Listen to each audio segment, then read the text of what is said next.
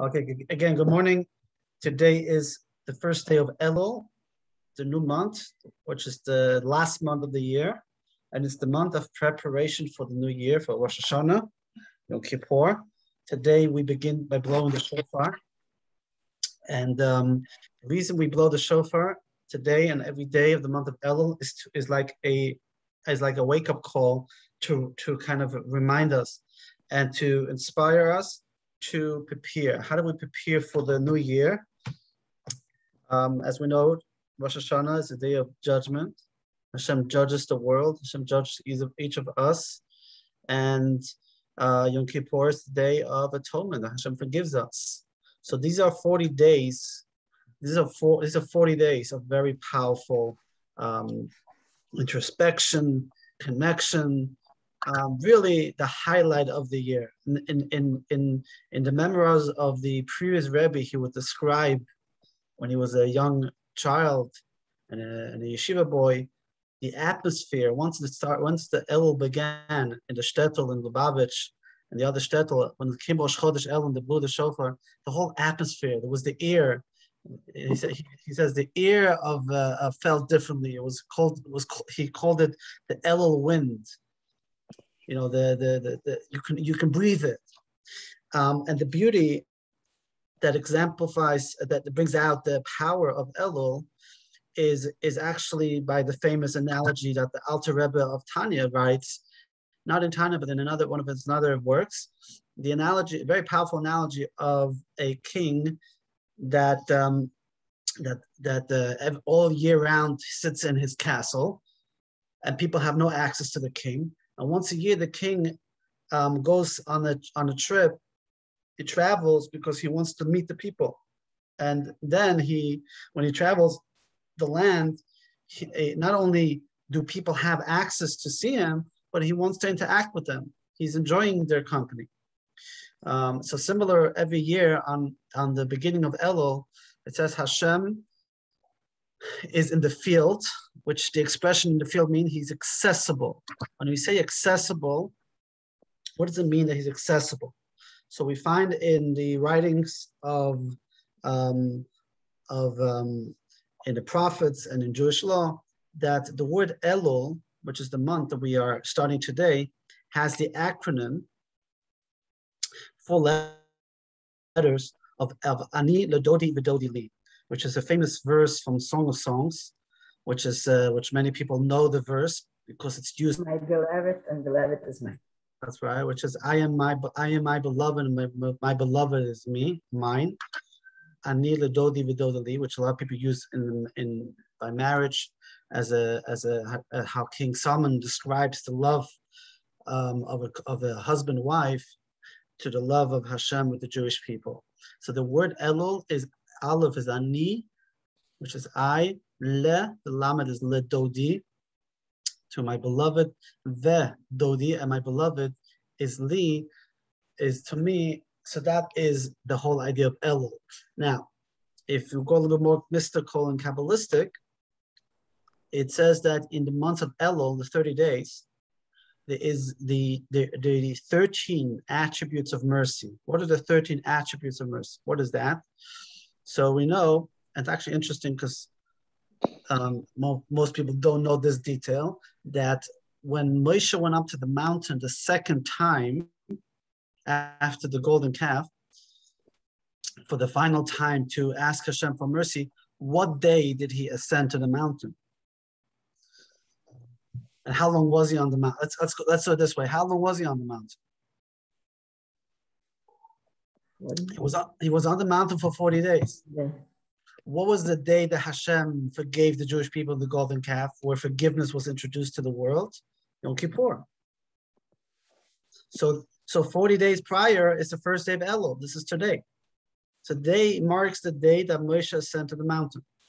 And it says when he ascended the mountain, the people in the camp blew the shofar to inspire people to repentance, to tshuva. One of the ways how Moshe was able to invoke the mercy of Hashem is by uttering the 13 attributes of mercy. It's a prayer we say on Yom Kippur many times. Hashem, Hashem, Kerachum V'Chanun. Hashem is all merciful There's 13 different ways of Hashem's mercy, and those 13 attributes is actually an expression of Hashem's mercy that on the time of Elul, starting from today, is highlighted and in a sense accessible more than any time of the year, even more than on Rosh Hashanah and Yom Kippur. And this is very interesting and very powerful. And the Alter Rebbe writes that what happens when the king comes back from his trip, when he comes back, when he's traveling in the field, traveling on the field on the campaign trail, right? The farmers come out. He stops his wagon. He interacts with the farmers, but any simple person can come and talk to the king. But then he turns to the capital. Once he enters into the city, the barricade the streets. People can no longer come closer to the entourage. Only very special people. Then when he enters the castle, then only the ministers and VIP have access to him. It's very difficult to go to the king. Says the Alter Rebbe, on the month of Elul, the king is in the field, meaning that we have such easy access to Hashem like no other time. Comes Rosh Hashanah, Hashem is back in his castle, so to speak. It's not easy anymore just to go to Hashem. You gotta work a lot harder, and Yom Kippur even more harder. Yes, because that's a serious day. That's when Hashem's sitting on his throne and he judges and he signs the book of life. So the best and the most important days are the days of Elul that we're in now, and utilize the time. So when it comes to Rosh Hashanah, you don't wake up, now we're going to go to the king. So, but how do we do that? How do we actually get close to Hashem? How do we do that best? So the shofar reminds us. We blow the shofar every day, starting from today, and maybe I can get a shofar out and blow the shofar here on Zoom. Although it doesn't fulfill the obligations. There's another beautiful, and I want to encourage you to do this because it's very easy for everybody to do so, and there's some very spiritual powers to it. And this goes back, and I quote from the Alter Rebbe, I think, for the quotes from his teacher to his teacher, the Baal Shem Tov, that he received this special instruction that from today until Yom Kippur, we should recite every day 3 chapters of Tehillim, 3 chapters of Psalms. And so we can cover the entire book of Psalms in these 40 days. So today you would start reading chapter 1, 2, and 3. Tomorrow you continue to 4, 5, and 6. If you miss a day, you just catch up. You go back and catch up what you have done. So when you do that for 40 days, you get to somewhere chapter 130 something, 32 or something, or less. No, 120 actually. Times 40 times 3 is 120. So there's 150 chapters. On Yom Kippur itself, you add, there's a chart. You add 9 chapters before Kol Nidre, 9 chapters after Kol Nidre, then 9 chapters after the prayers of Musaf and Yizkor, and then another 9 chapters after Ne'ilah, and that's how you conclude the whole Tehillim. So it's a beautiful, easy way. It doesn't take long to read 3 chapters. If you read it in Hebrew or in English, 5 minutes. So do that. That's one powerful way to do. Another thing I would encourage you to do is Rabbi Simon Jacobson has a fantastic book. If you don't have it, I highly recommend to get it. And it has meditations for every day of Elul till after Sukkot Simchas Torah. It's something called 60 Days. I will, God willing, post it on the chat, so you can order it probably on Amazon, or you can even there might be a link and you can read it on the internet. Those 2 things, I think, is in addition to your mitzvahs and tzedakah and prayers, that goes without saying. That is the introduction to the month of Elul. Now let's go and jump into Tanya. Maybe that was a good. Can I ask you a quick question? Yep. On the 13 principles of mercy, how do we know about it? From Rambam, or how do we know about this? Oh, that's accessible. that is accessible in Elul. How do we know what are the 13 attributes of mercy? What's your question? Where is the source of it? That is accessible in Elul? No. The 13 principles. It's in the Torah. It's in the Torah. Okay. I'll tell you where. There are a few places. The original place is in the book of Exodus. I don't know precisely. I just wondering. Okay, it's good to look it up anyways. And also it's interesting that whenever Moshe was in trouble with the Jews, he invoked the 13 attributes of mercy. Right. Like after the story of the spies, you'll see that there as well. But right after the golden calf and the whole discussion in second tablets, how Hashem forgave the Jewish people, you'll find it in Exodus chapter 34, verse 6. Okay. Thank you. So now I understand why 13 is a lucky number for Jews. There are many numbers, like all numbers. Dear Rita, we talked about the number 13. You know why it's a lucky number? Yes. The Hebrew word of echad, Shema Yisrael, Hashem Elokeinu, Hashem echad. Echad is one, Hashem is oneness, which is the definition of everything of Hashem and everything we do. That is, everything is one. The word echad spelled aleph, which is 1, chet is 8, and dalet is 4. Totals? 13.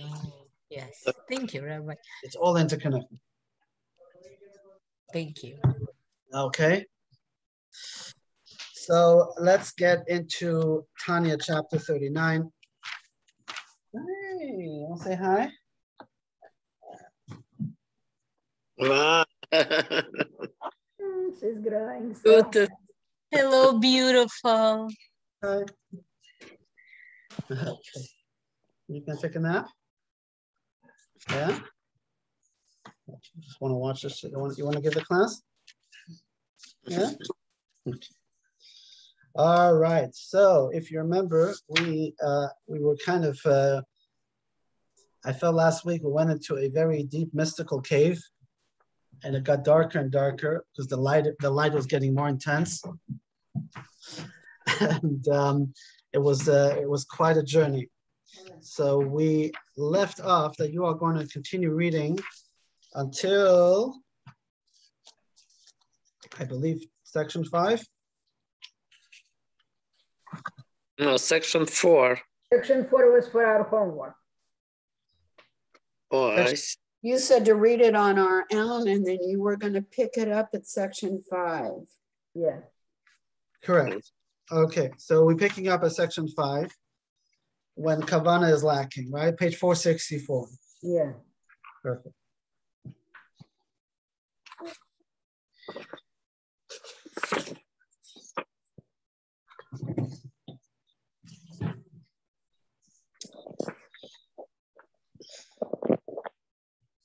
So if I would put it in a nutshell, what he said in the past was basically that kavana, having proper intention and meditation while doing a mitzvah or study Torah, is considered the soul of the mitzvah, the soul of the Torah. Without that, it's just a body. Yes, you fulfill the mitzvah, but it's like a body without soul. Plus, not only is it just the soul into the mitzvah, but it elevates us higher than the levels of angels, where angels don't have the ability to reach higher spiritual realms, like the world of Atzilus, the world of Bria and Yitzira, because they're kind of stationed and stuck in one location. Or humans, we have the ability to elevate, and our performance of mitzvahs and Torah with kavana, depending on the intensity of the kavana, helps us reach us to levels that angels don't even have the ability to do so. Although he says that those levels are really reserved for tzaddikim, a tzaddik has the ability to really go into higher rules. You know, I mentioned this story probably in the past.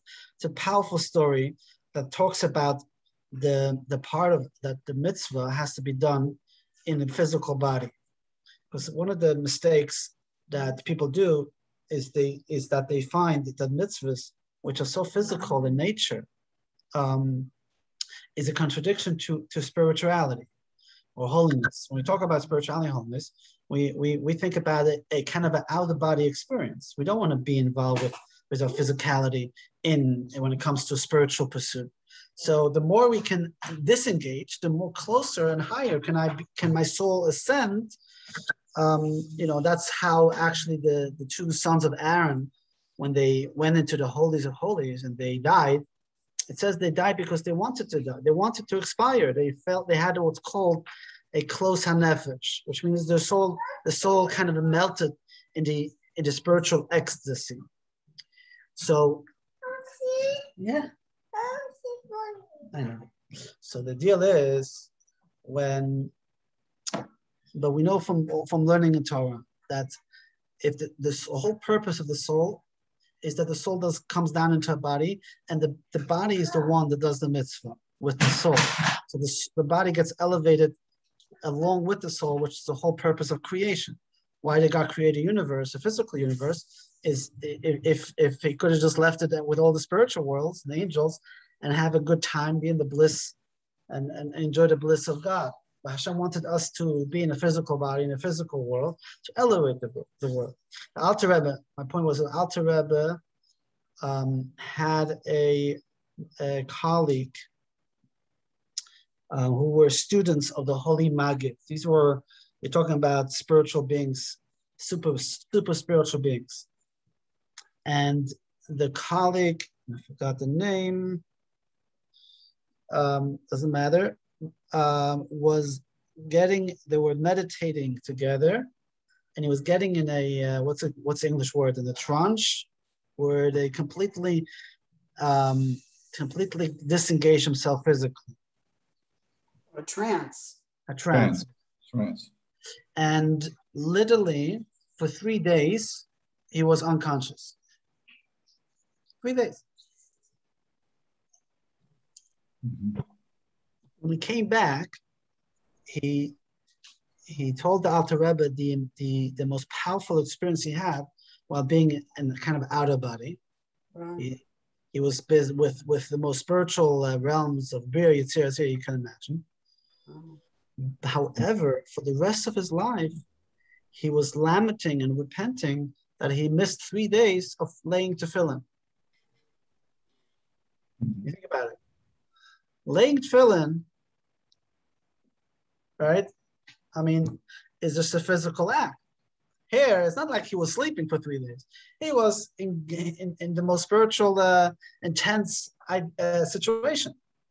But he explained, as intense as it was, it doesn't even compare to the intensity and the nuclear explosion, so to speak, that happens when you have the body and the soul do a mitzvah together, which we learned in the previous chapter, really goes to the will of Hashem, which is the essence of Hashem, right?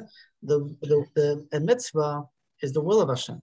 When you are engaged in spiritual pursuit and meditating and all that good stuff, it's in a sense you're only reaching the wisdom or the light of Hashem, but you don't get to the essence. There's Or, which is light, and there's Ma'or, the source of the light. You don't get to the source, you get to the light, but not the source. The source is the essence of Hashem. How do we get to the essence of Hashem? Is a mitzvah. Why? Because that's the will. And when it comes to the will, we've learned that many times, it touches the core of Hashem. Just like by us, who we are creating Hashem's image, right? We're creating Hashem's parallel. A will of a person touches the core of a person. Similar, when we say the will of Hashem, when I fulfill a mitzvah, I get access to the essence and core of Hashem. That's why when we do a mitzvah, we say many times, Yehi Ratzon, may it be the will of Hashem. When we do Mishaberach, for example, we also, what's the idea of a Mishaberach? We try to invoke the will of Hashem to bring the blessing that should come from the highest level, from the essence of Hashem. Baruch atah Hashem, blessed are you, Hashem Elokeinu melech olam. We don't say only Elokeinu is Hashem, who is our God, but atah is you, the essence of Hashem. 4:54 when Kavanah is lacking. So far we've discussed different levels of Kavanah, which propel your soul and your mitzvah. the worlds of Yitzira, Bria, and Atzilus. Now we will turn to lower levels of attentiveness. Now, as we stated above, reward for mitzvah is a mitzvah. This is one of the most famous lines in all of Mishnah. It's an essence of our father, of Pikei Avos, that the reward of a mitzvah is the mitzvah. What does that mean? The reward of the mitzvah is a mitzvah. Right? It's like saying, if you are going to paint for me, what's your reward that you were able to paint for me? No, my reward is I want to get paid for painting. So most scholars and most Torah observant Jews actually, they subscribe to the idea that we do a mitzvah, we get a reward. Where do we get a reward? Either in this physical world or in the world to come. Comes the Mishnah says no. The reward of the mitzvah is the fact that you did the mitzvah. How does that explain? Meaning that from its reward, you can know the mitzvah's quality and level. In other words, the spiritual destination where your mitzvah ends up, we can discern the kavanah you had when you performed it. So the kavanah that you have, so the kavanah brings us to a certain destination. What's the reward of the mitzvah? The reward of mitzvah means here, as the way it explains it here, is the amount of kavanah you have that will translate the amount your mitzvah will reach. So your mitzvah is actually creating the reward itself. And we should not concern ourselves with things esoteric. That's a very famous line in Talmud. Namely, the great tzaddik who are on the level of chariot, which is unattainable for most of us. We should only discuss those things revealed to us.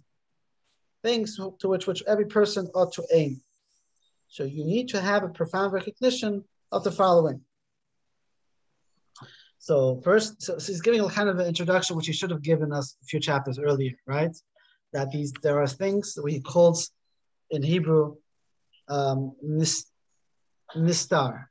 or hester. Nistar is the esoteric, the hidden things. And the Talmud says,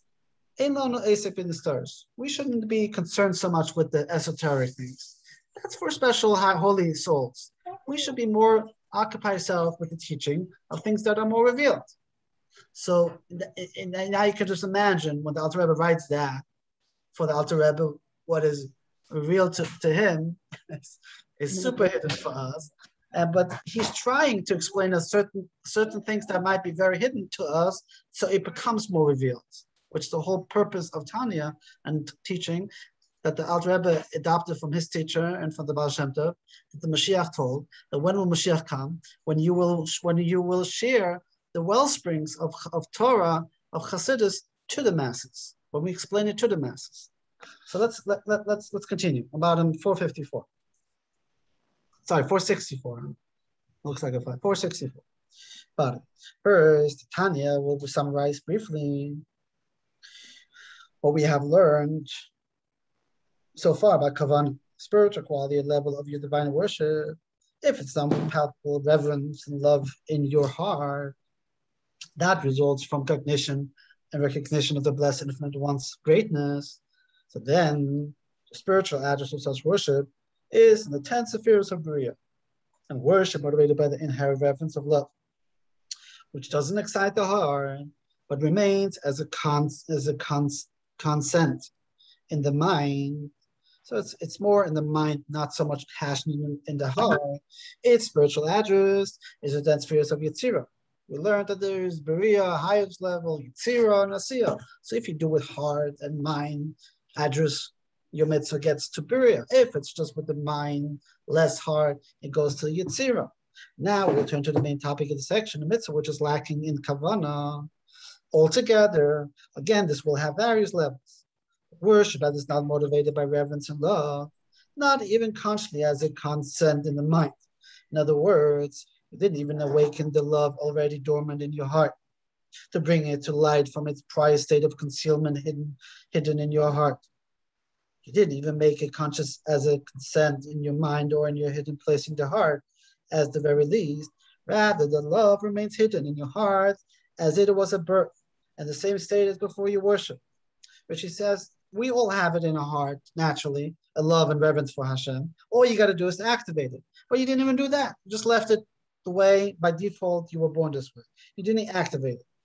So in that case, your worship will remain below in the world of separateness, also known as the superficial dimension of the worlds. As such, worship has not been empowered by you to rise and to be absorbed in God's unity, even in the 10 holy spheres of Asiya, the lowest of the world. So what does it do? Does it even do anything?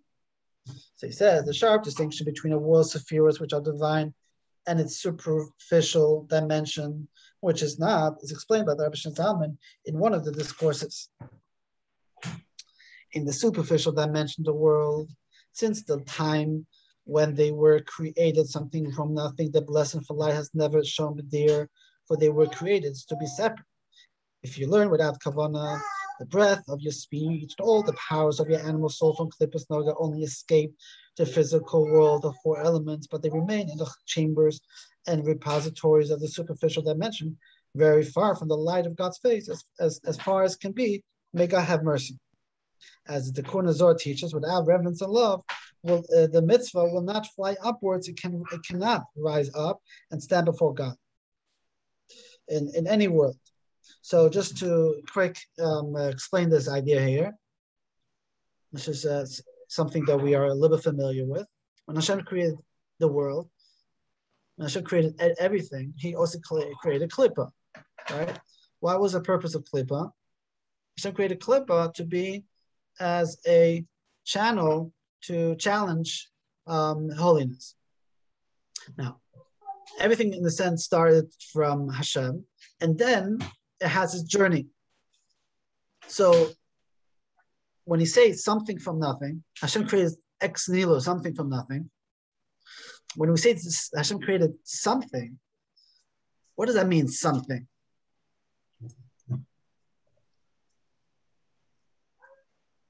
It means that that's what he translated here in a sense.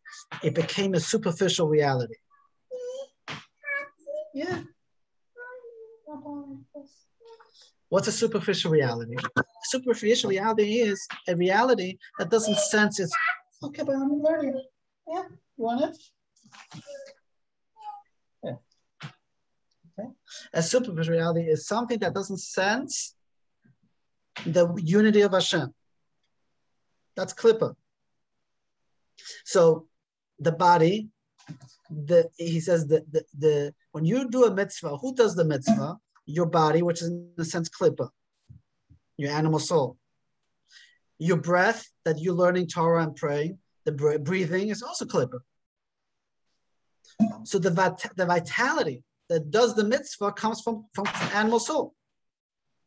However, if you have the kavanah, then the animal soul, the klippa part, goes from the superficial reality into the reality of oneness of Hashem. So when you perform a mitzvah and you have no kavanah, yes. Okay. Oh, okay. Play with the baby.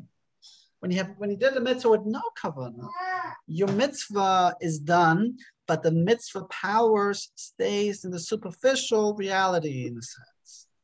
Mm-hmm. However, when you do kavanah, then it goes into the world of unity of Hashem. Okay, that's the.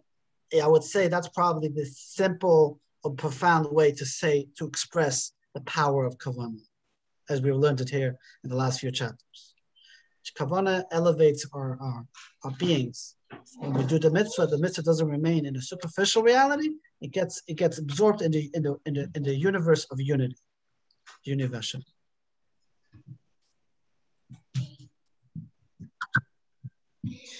So this is now a mitzvah that I did without kavanah, right? It stays kind of a superficial reality. So now he goes one level lower. What happens if I do a mitzvah with the wrong intention? I know people love talking about this. What if you did the mitzvah with an intuitive motive or with selfish motive? Right? You gave tzedakah. Why? Because you wanted everyone to know that Mr. Big Mensch, Big Macher did the mitzvah, right? You get your name on the big building. And you make sure you tell everybody. Mm-hmm.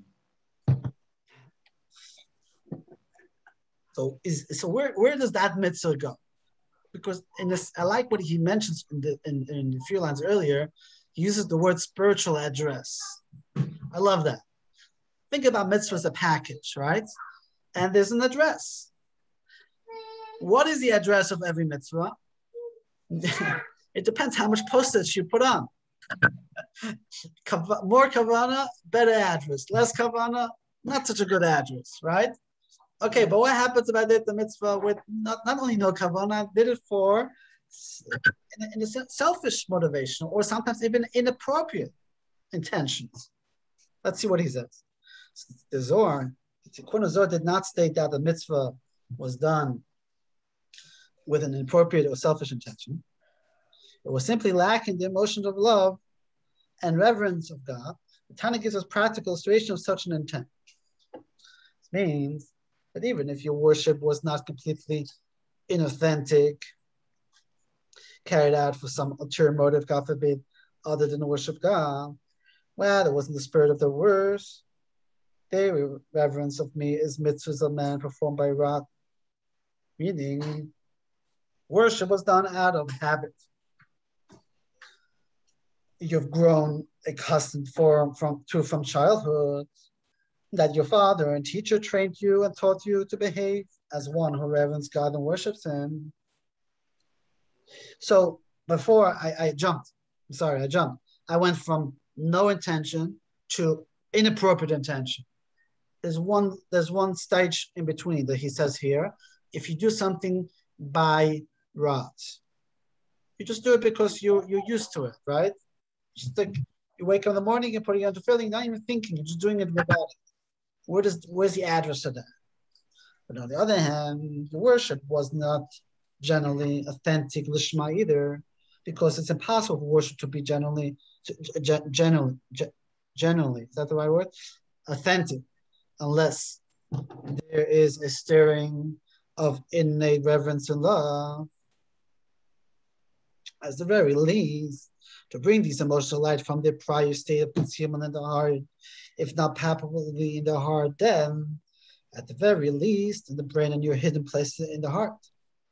Because just as you wouldn't do something for your friend to fulfill his will unless you loved or revert him, likewise, it's impossible to do something authentically for God to generally fulfill His will without recalling and stirring your love and reverence of Him at all.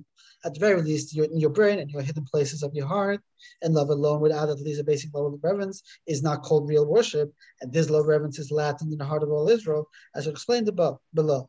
So worship, which is devoid of any basic love reverence, even if no ulterior motive is present, cannot rise up and stand before God. So if it's done by God, it doesn't rise up. It stays kind of still done for Hashem, but stays in the superficial image. So let's now continue the next lower level, section 6. When an ulterior motive is present, and if your observance is completely inauthentic, shalom lishma, with some self-serving ulterior motive, such as studying Torah, not to worship God, but to become celebrated as a Torah scholar. Everybody should see here as a Torah scholar. You want the honor. Then the ulterior motive, which is from Klippus Noga, becomes enmeshed with your Torah, and the Torah becomes temporarily exiled in the Klippa. The failure to rise up and stand before God in section 5 is not the worst case scenario for your mitzvah. At that level, the mitzvah didn't go up to God, but it didn't go down either to Klippus either. But if you have a self-serving motive, and temporary, your mitzvah will be trapped by Klippa. That doesn't mean that Klippa has control over your mitzvah. It just means that the Klippa hides the mitzvah energy notes on time. And that is until you do teshuvah, which brings healing to the world. Since when you return to God, the Torah returns with you from Klippa. An interesting question here is, so this is very powerful words. So if you do the mitzvah unintentionally or with a selfish intention, it's, which in a sense, the question is, should a person still do the mitzvah or not? It's always a big question. Should a person, I get this question many times, we ask the question ourselves. I'm only motivated to do the mitzvah for selfish purposes. So still do the mitzvah, or I don't want to do the mitzvah at all. So we know that the Mishnah says, we learned it earlier, still do the mitzvah. We learned why you still do the mitzvah. So he says, because if you do the mitzvah without the proper intention, it will lead to do it with the right intention. It's like fake it till you make it idea, right? Fake it till you make it. Okay.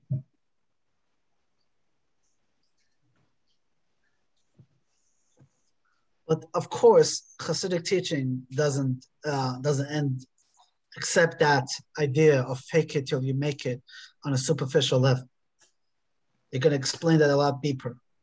So the beauty the Rebbe many times said in Hebrew, mitoch shelo lishma, balishma, it translates from. Mitoch can mean from doing it without the proper intention, it will lead you to do it with the right intention. The Rebbe says the word mitoch in Hebrew can also mean the inside. It means to say that even if you say that I don't have the proper intention doing this mitzvah, I'm doing it out of selfish motive, deep down, your soul, your neshama, has the right intention. Here the Alter Rebbe takes it a step further and says, if we're going to take it for the spiritual address, right? Where does the mitzvah go if it's done without intention? He says, it's trapped. It's a mitzvah that gets trapped by klippa because the energy of doing a mitzvah comes from klippa. Physical activities is klippa. So the energy to perform a mitzvah comes from klippa. If there's kavanah, it takes the klippa out of its shell and brings it into the world of Hashem. That's the purpose of kavanah. If I don't have the right kavanah, he says here, it will remain in klippa. However, it won't remain there forever, and it doesn't take the mitzvah and downgrades the mitzvah into klippa. The mitzvah stays the mitzvah. It's still stuck in the idea of a klippa universe. Here is the power that when you still have the power to redeem that mitzvah by doing teshuvah. So the answer is do the mitzvah anyways. Because why? Because hopefully one day, or the mitzvah itself, will inspire you to do teshuvah. And if you do teshuvah, now you can harness all those mitzvahs that you've done in the past and bring them up to the level that you need to, which is so appropriate for the days we're in now for Elul. Okay? So let's continue here. He's going to ask an interesting question. Okay, we have 468 in the middle. It says an interesting question here is.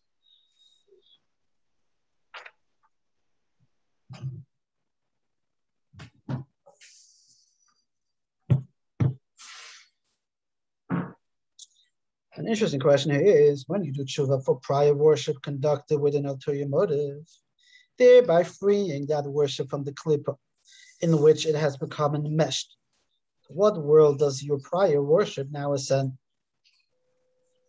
So where does it go? That's a super question. I love the question. Because what did we say? Kavana is the postage to bring me to a spiritual level. So if it didn't have a kavana, it got stuck in klippa. Now I do tshuva, Hashem, I ask you forgiveness. I really want to do the mitzvah with kavana. Okay, so now we say the mitzvah gets back elevated. How does it get elevated? It's past the action. You're not doing that. Can you have kavana? Can I have kavana on the mitzvah that I did yesterday? I can't do a kavana on something I did yesterday. In other words, if I gave you tzedakah, right, and I didn't have kavana, can I say, no, today I'm going to have kavana and meditate on the money that I gave yesterday? It's too late. I can ask for forgiveness to Shuvah. But how does a kavana get applied retroactively? So he says, the answer is, it depends what motivated your tshuva. If your tshuva was motivated by intellectually generated love and reverence, the Torah will ascend to the world of Bria. But if the tshuva was motivated by innate love and reverence, I want to say, she's tired.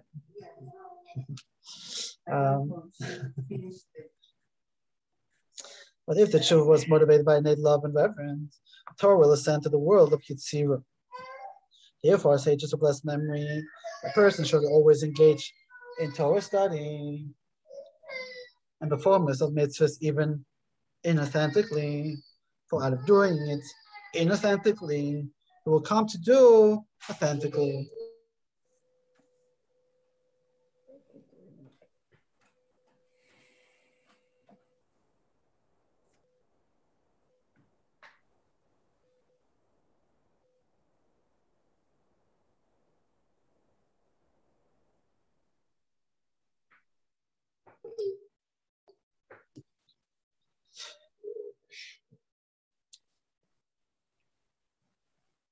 Okay, all right. So the person should always engage, because like we're just what I quoted earlier. And this is what I said. If I'm doing it without kavana, you will do it with proper kavana.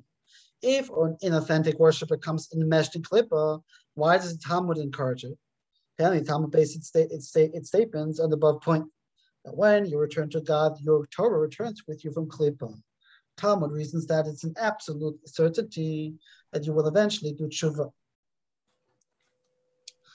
Guys, listen to this line. Did you just hear this line in Talmud? Talmud says, an absolute certainty that you will eventually do tshuva. A promise that all Jews will end up doing tshuva, repentance. Either in this incarnation or in another one, since, quoting from Samuel, a banished person will not remain banished from him. It's not that this is a promise by the prophet, by Hashem. It's a very famous line that the Jew is never lost. You know, the philosophy of the Rebbe was always, we reach out to every Jew, no matter what type of Jew. Why? Because we never give up on the Jew. The neshama in every Jew, no matter what, wants to come back to Hashem and will come back to Hashem. And we are here to assist them. And it's also inspiring for ourselves. The idea that a person is never lost, the idea, the philosophy that we never give up on ourselves, is such an empowering, it's an important, powerful idea that we need to teach that. That's something that's the world that wants to hear. The world, it resonates with people. It's not that the inauthentic worship rises to God, actually gets trapped in klippa, but inauthentic worship is still worthwhile in the long run, because you will definitely redeem it at some point later on. If it's not in this lifetime, next lifetime. But remember, we are in the last generation of exile. We're going to be the generation that will greet Mashiach. So that means that this generation is going to be the generation that's going to all return to Hashem. So when we now return to the lower level of inauthenticity mentioned above, where there is no kavanah, but no alternative either, such as the observance by wrath. But if your worship is neutral, neither inauthentic nor authentic, then this criterion for your worship to be elevated to God is far easier, and it doesn't depend on teshuvah. Rather, as soon as you go back and learn the Torah with an authentic intent, the thing that you learned with neutral intent will join with the current authentic study, and it will fly upwards together. Teshuvah is not necessary in this case, because your neutral study hasn't yet become enmeshed with any klippas noga, so it doesn't require tshuva to release it. And therefore, when speaking of the lower level of inauthenticity, the mere absence of kavanah, we can now clearly say that a person should always engage in Torah study and performance of mitzvahs, because in such a case, the damage is less. There's no enmeshment in klippa, no tshuva is required, just another Torah session later on with the correct intent. And the same is true of prayer without concentration. You simply have to pray again with concentration, and all your early prayers, devoid of concentration, will be elevated to powerful, beautiful. It's not so difficult. So I would say that to many people, that's the kavanah that they're lacking. Right? That they're starting to do mitzvahs out of wrath. So what he's saying is, all you have to do is to do one mitzvah or one Torah study with proper kavanah, proper intention, and then it will have a retroactively, it will affect all the mitzvahs done by wrath, that they get elevated to the high level. You don't even need to do tshuva. Tshuva takes a lot more energy, takes a lot more work. As stated in the Zohar teaches, if a prayer is not worthy, listen to this, a chief angel pushes it out and it goes down and hovers about the world, standing at the lowest of the firmaments below, which conduct the world. And in charge of that firmament, there's a chief angel by the name of Sahadiel. He takes all the rejected prayers, called invalid prayers, and stores them until that person repents. And if he properly repents before his master and offers another good prayer, then when the good one rises, the chief angel Sahadiel takes the invalid prayer and lifts it up until he meets the good prayer. And then they both rise and intermingle together and go out before the Holy King. I love that. It's beautiful. So powerful. Yeah. Which, by the way, not so related, but gives a little inkling, the power of Kaddish. Power of saying Kaddish.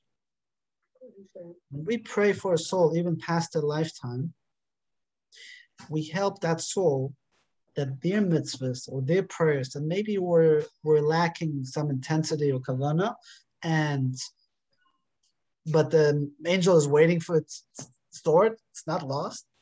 We can do a mitzvah and help those mitzvahs to be elevated to a place where it should be. But that's so beautiful. So here we got a glimpse in the celestial systems of the ministering angels, how they store our prayers. Let's see, is it stored digitally or in a safe deposit box? Quadrant. Binary. Any questions? Well, I suppose it's stored in the quantum field. That's just what I said, the quantum. Oh, you said that? Oh. Yeah, yeah. It went from binary to quantum. It's so cool, you know. I didn't hear it.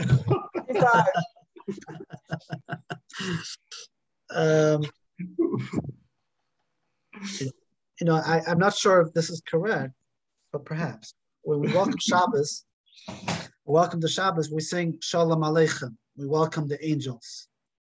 Shalom Aleichem means Shalom to you, Malachei Ashoris, the ministering angels. And we sing it. Then we say, Boyachem, come. And then we say Tzeischem. We say goodbye to those angels. There's a changing of the guards on Friday evening. They are the weekly angels, Shabbos angels, and are sitting by a Friday night table during the mitzvah of Shabbos. They are now carrying all of our week loads of prayers and mitzvahs and bring it to Hashem. But perhaps they are also here to redeem what we have missed out. Sometimes during the week, we are busy, we're running around, right? We're not relaxed, we're not focusing so much on Kavanah. And that's why Hashem gave us the Shabbos, the day of rest. The day of rest Hashem, like we learned in this chapter, right? Where the whole world gets elevated to a higher state. The Neshama gets elevated to a higher state. Shabbos is the gift that Hashem gave us, that we have the ability to redeem those mitzvahs that we did during the week that lacked the intensity. On my own, maybe I say that without any responsibility, but perhaps I conjecture. All right, let me see if I can grab a shofar quick, and I'll give you the joy of listening to the shofar. Hold on a second. Oh, where are you? Can you hear me? He went to get the shofar. I know. He's still in New York, upstate. He's coming. I thought he was in Germany. Oh, I'm in Germany. Yeah, I'm in Germany. that's what I thought. Still, yeah. Sorry. Yeah. Where? Oh, where? Close to Berlin. Oh. Even more to the west, Magdeburg. Oh, okay. Okay, so I was looking for a horn, so I had to go catch a ram in the bushes here. Good. Thank you. Did you slaughter it properly?